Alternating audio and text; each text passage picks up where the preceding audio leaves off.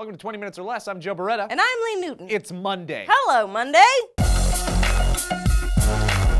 A team of researchers from the University of Alaska at Fairbanks have released the results of a recent study, and they have found that due to the warming and subsequent melting of permafrost in the Arctic, ancient and not so ancient deposits of methane gas are escaping from their icy prisons and fleeing straight up into our atmosphere. Recent surveys have revealed that there are immense quantities of methane gas all over the Arctic, in and under the permafrost, and on and under the seabed. This is bad news for a planet that's getting a little hot and bothered because methane gas is a greenhouse gas. It'll be like sitting in a steam room and dumping an unwanted bucket of water on hot rocks. It'll be really hot and really sweaty. Professor Ewan Nisbet from the University of London states, Arctic is the fastest warming region on the planet and has many methane sources that will increase as the temperature rises. So there's been a significant jump in the amount of carbon dioxide and methane in the last 100 years or so, resulting in higher temperatures. And now the Arctic is warming and we're like, holy crap, we gotta cool this place down because the Arctic is melting. And because the Arctic is melting, a bunch of methane pockets are opening up and throwing more methane into the atmosphere, resulting in higher temperatures and more melting. This is no bueno because methane is the second most important greenhouse gas behind carbon dioxide. Researchers poked around in lakes along margins of ice cover and discovered somewhere around 150,000 methane seeps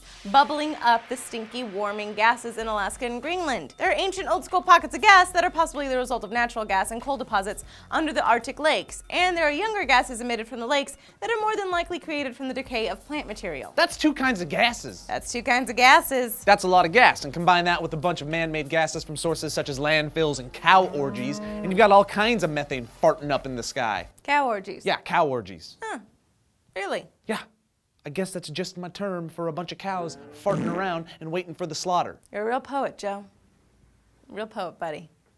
Anyways, whether or not you believe in climate change, guess what? The climate is changing and the Arctic is melting. And now it seems that we've come to a point where the planet is like, F this, if I'm going down on my own terms. In their paper, the researchers write, if this relationship holds true for other regions where sedimentary basins are at present capped by permafrost, glaciers, and ice sheets, such as northern West Siberia, rich in natural gas and partially underlain by the thin permafrost, predicted to degrade substantially by 2100, a very strong increase in methane carbon cycling will result, with potential implications for climate warming feedbacks. AKA buy land in the Yukon Territory because the warm is feeding the warm and it's gonna be the only tolerable region on the planet. Sure, it'll be a little methane-y, but at least it won't be balls hot. Balls hot. Yeah, balls hot. Balls hot and cow orgies. You, sir, are a real Robert Frost. You are too kind. So where do you guys stand on this issue? Do you think global warming is a fabrication or do you think it's super real? Let us know in the comments down below. Don't forget to click the like and subscribe button, click the annotation down below, or go to SourceFed.com for 5 daily stories and every other story we've ever done. I'm Lee Newton. And I'm Robert Frost. No, you're not.